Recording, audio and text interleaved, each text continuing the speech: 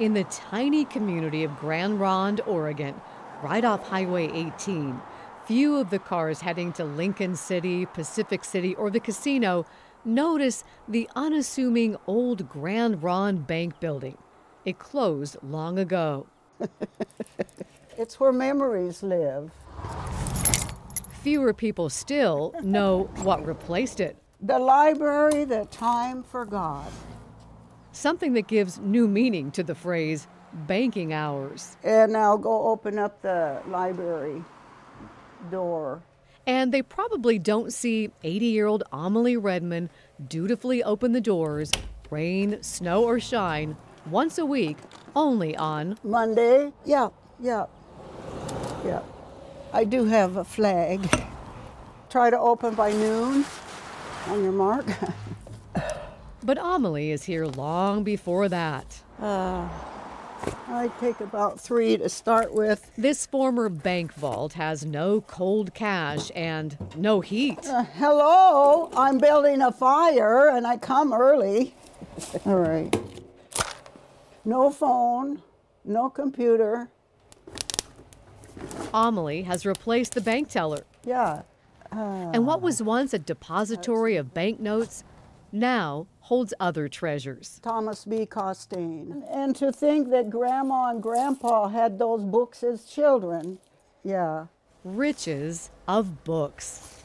Novels, alphabetical. The A's start up by the street and it comes around back here and over here and a little bit around the other side.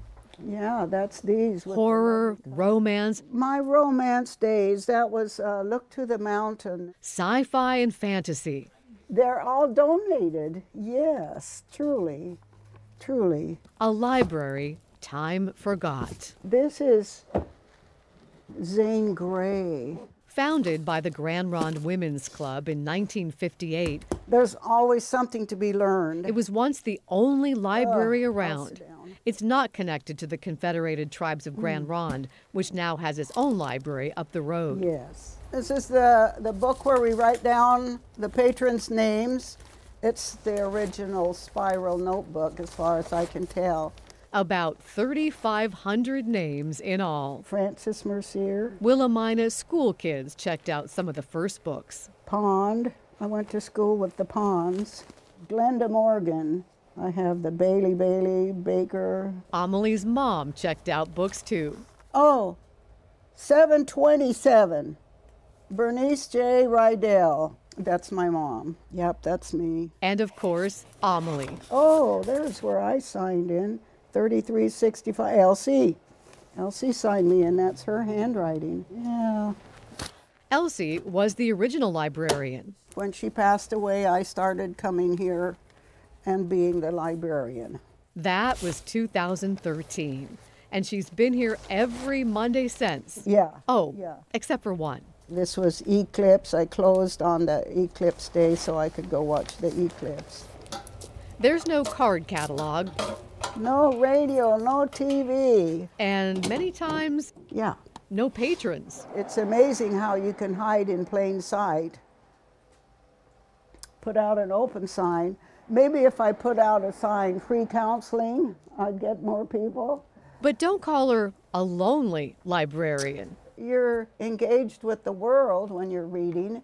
And even when no one else is here, she always has company. Yes, look at all the free books I get to read. I haven't read them all yet. The Fiery Fingers. Oh, man. And keeping this hidden in plain sight little library open has become Amelie's calling. It's keeping the spirit of learning. And on average, once a week, yeah, somebody. Who is that? Hi.